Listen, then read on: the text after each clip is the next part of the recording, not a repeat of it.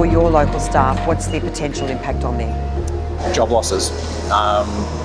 Potentially up to 30% of my staff, full-time, part-time casuals, could be without a job, moving forward under this policy without any change.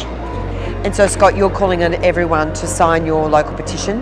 Yeah, so nationally there's a campaign going called saveyourlocalpharmacy.com.au. People can go onto that website and sign the petition in support of this helping save our local pharmacists and our jobs. Authorised by Sarah Henderson, Liberal Party, Geelong.